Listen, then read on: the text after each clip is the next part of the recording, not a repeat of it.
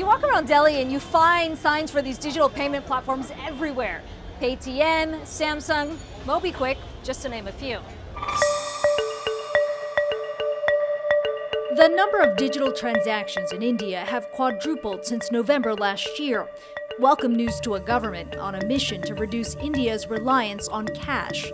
The 500 rupee and 1000 rupee currency notes presently in use will no longer be legal tender.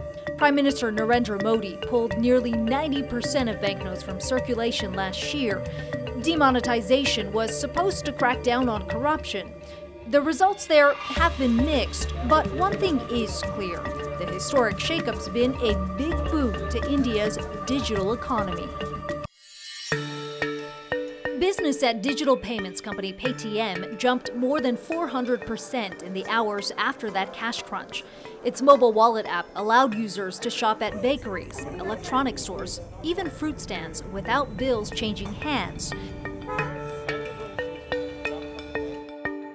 Some bananas here. In just 8 months, the company managed to sign up more than 220 million people using Paytm at 5 million shops. Just before demonetization, which was in November of 2016, we had 700,000 merchants. Post demonetization, we upped it, and then we started signing up to 40 to 50,000 merchants every day. 40 to 50,000? 1,000 merchants every day. That surge in growth helped Paytm go beyond the digital payment space. It's expanded its e-commerce business. It's offering loans and banking. So we go in here and we say enter amount. You can even buy gold through Paytm's digital gold service, which allows users to buy and sell the precious metal and store them digitally in a government-certified vault. The company sold 50 kilograms of gold in its first month, making Paytm India's largest jeweler.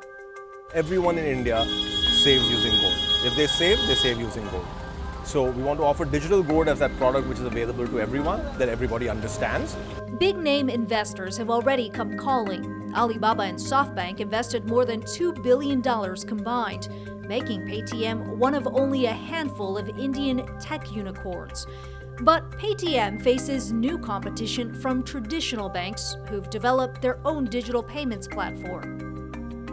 India also has a national ID system called Aadhaar that registers people using biometrics. The government assigns an ID number attached to those biometrics and stores the information in a centralized database, so people here don't have to carry a physical ID. So if you want to buy a SIM card, basically you take it here, the smartphone scans the barcode, put your thumbprint on this machine, and it's done.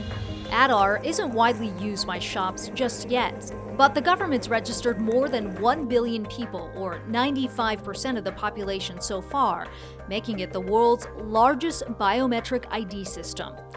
So can this push to go digital actually lead to a cashless India? What do you think? Can India really go cashless? Well, cashless, there'll be less cash, right? It won't be zero cash. Almost no economy in the world is. In fact, a lot of the cash is already returned to the system, and the central bank in India is planning to issue new, lower-denominated bills. That doesn't mean the government's backing off of those cashless dreams. It's set out to process 25 billion digital transactions this year, part of a larger goal to transform India into a $1 trillion digital economy by 2022.